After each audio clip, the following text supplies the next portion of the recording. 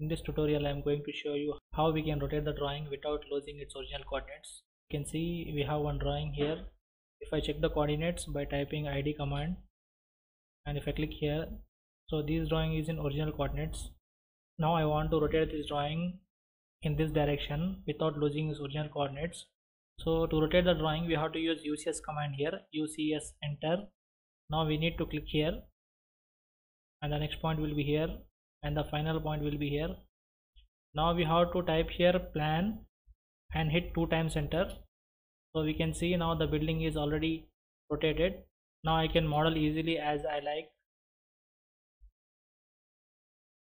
Now if I see the coordinates by typing id command,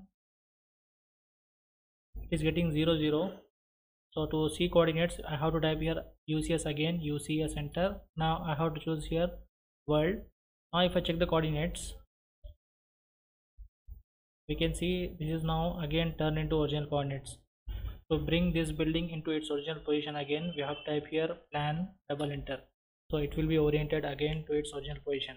So like this, by using UCS command we can easily rotate the drawing without losing its original coordinates. If you like this video, then don't forget to like, share and subscribe to my channel. Thanks for watching.